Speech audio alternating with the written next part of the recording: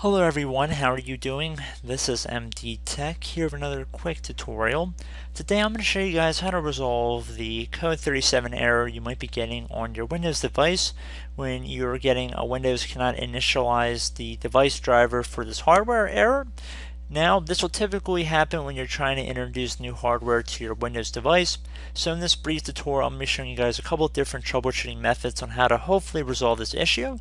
Now, it will not work for everybody because every device is a little bit different, and the reason why you're getting this error can be different, but this should hopefully be a solution that should work for a good portion of the people that are looking up this kind of video. So we're going to jump right into it, and we're going to start by heading over to the Start menu, and we're going to open it up, and now we're going to type in Device Manager. Should be listed right above Control Panel, so you want to left click on that.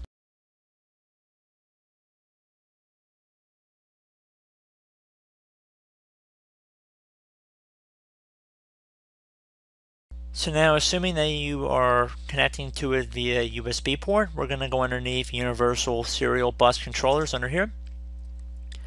So if you see something that says a generic USB hub or something like that, you want to right click and then update the driver software. You want to search automatically for updated driver software. And then you want to let this thing scan. If it finds anything, let it install the updated software. If it does not, like it says the best driver software is already installed, then what I would recommend doing is uninstalling it, and then by right clicking and then uninstall, and then I'll click on OK. And then I recommend plugging in your device driver again, or your device that I was having issues with.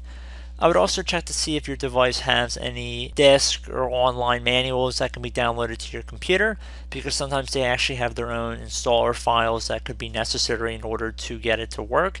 You don't necessarily have to go through the Windows 10 default device manager in order to install and download drivers.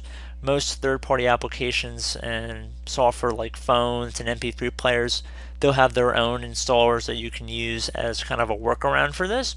So I would definitely recommend trying that even before you do this uninstall of any USB hubs. But that's always a possibility. It should not really do that much damage, but it shouldn't really do any damage, but just something to keep in mind as a possible solution.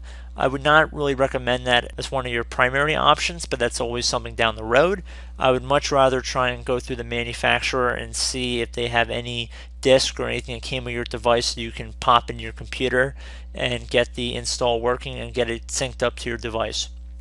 So I do hope this brief tutorial did offer some assistance to you guys. And as always, thank you for watching, and I will catch you in the next tutorial. Goodbye.